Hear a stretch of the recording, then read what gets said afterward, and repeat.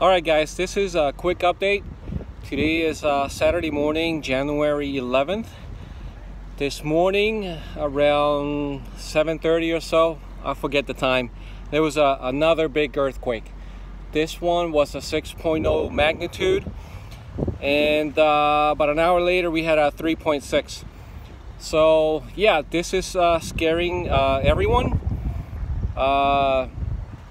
It's kind of tough for a lot of people. I personally am getting used to them, and they're not, for me anyway, they're not as scary as they used to be. However, these big ones, they tend to shake the entire house, the floor, the beds, and everything inside the house tends to move and makes a lot of noise.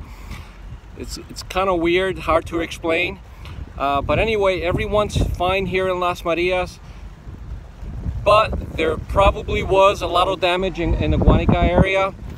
So I do not plan to go down that way today. What I did is I had planned to go visit my cousin Yoko in San Sebastian. He makes lechon and stuff like that. And I did go visit him around 10 o'clock this morning.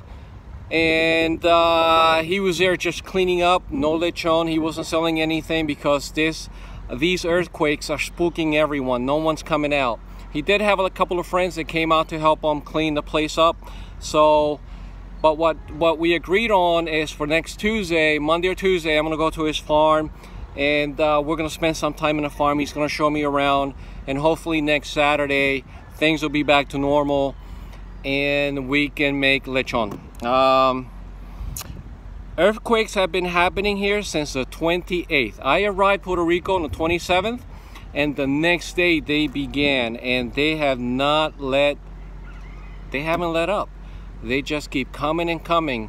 I felt over 50 so far.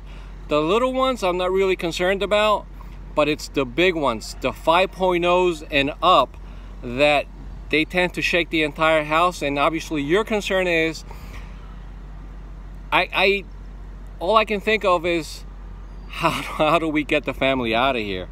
What is the best exit to leave the house? And my family, they haven't been sleeping in their beds. They're sleeping in the living room, because the exit doors are closer, obviously, to the living room than they are to the bedrooms. I wanted to mention also that I have been getting hundreds and hundreds of messages. Unfortunately, because of the work that I'm doing here and spending time with the family, I haven't been able to answer most of them. I have seen a few. I apologize. I will read them eventually, probably when I get back to the States.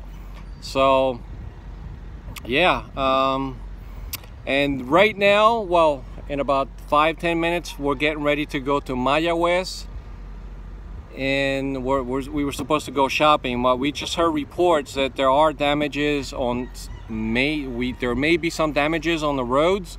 So I don't know, we're about to experiment and just take a chance and head that way.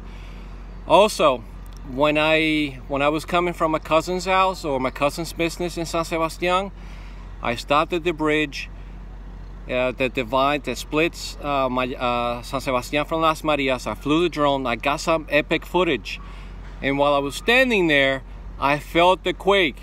Oh my. I thought, all I could think of is what would happen if this bridge collapsed. That was probably a mistake on my part. I should not be on any bridge during quakes, but then again, it was a total surprise. I didn't know it was coming. So we had 2 major ones today and about 6 minor ones. So far, it's only about 11 o'clock in the morning, 11:30 I think it is now. And they began early, around 7:30ish or so. I mean, I could be wrong. I didn't even look at the time. So yeah, I just wanted to give you guys a little update. And also later today, 2 o'clock local time, today Saturday, there's going to be another video coming out that I recorded Wednesday. This one was the trip that Hayden and I made to Guanica. He already published his, and mine is going live today. I edited it yesterday, and I went over to Hayden's house yesterday afternoon to upload it because he has great Wi-Fi. So hey, and if you're watching this, and you probably are, thanks. So yeah, I can see my family now. They're getting ready to go to Mayagüez. So I'll see you probably on my next update, or don't miss that video coming out later today in about 3 hours, I think it is, from now. So you can share it, forward it to anyone you like. It's up to you. And again, I hope that the damages today were not as great as before. However, this morning's quake was the third biggest quake since I've been here. We've had one that was 6.4 and two 6.0s. So I don't know.